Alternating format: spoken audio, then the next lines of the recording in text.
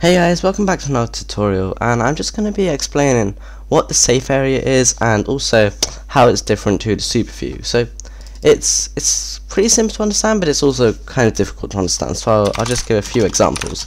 Safe area v superview. So let me just show you guys the basic examples. So first of all, I'll just wait for the storyboard to load.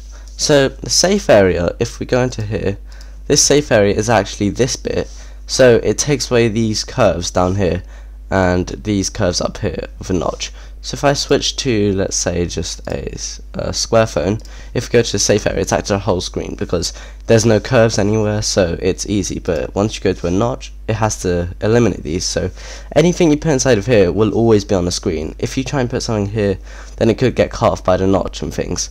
The super view is literally just the entire view. And another thing about the safe area is if I add a navigation controller, so now the safe area is reduced to just this bit without this bit. If I go to the whole view, it's still the entire thing.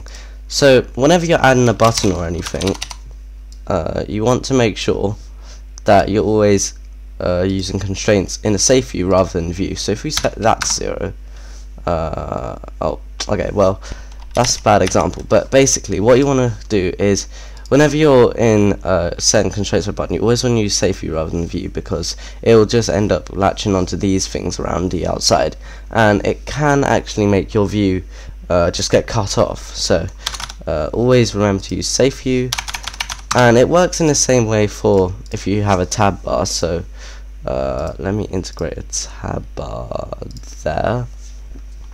Okay, and now we're going to have a tab bar down here, so the safe area is now reduced to just this bit.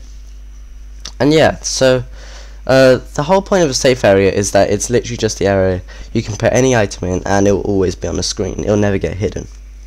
So yeah, thanks for watching, and I'll see you guys in a future tutorial. Bye!